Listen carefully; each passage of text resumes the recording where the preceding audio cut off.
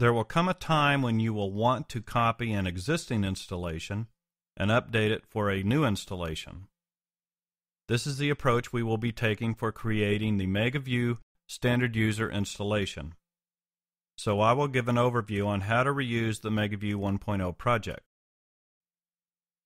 Now I've actually done these steps before, but I haven't specifically spelled it out to you, which is why I'm doing it in this movie.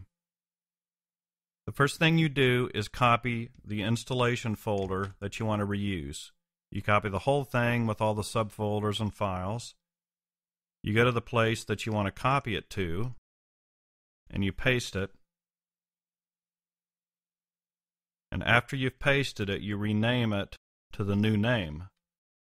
So in our case, that's going to be MegaView 1.0 Standard User.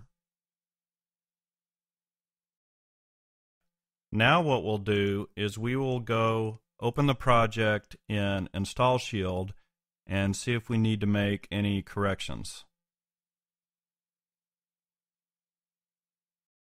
Let's open the MegaView 1.0 Standard User project.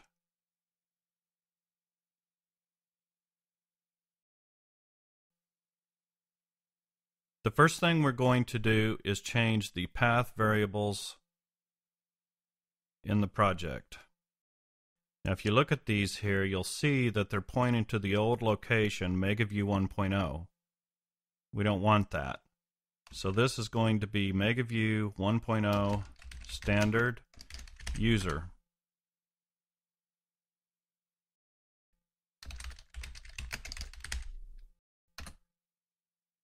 Now both paths have been updated, so this project will take the files from the proper locations.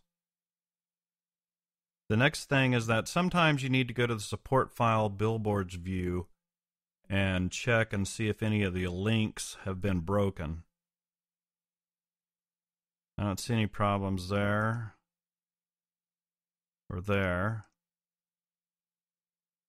Yeah, it's pointing to the right folder.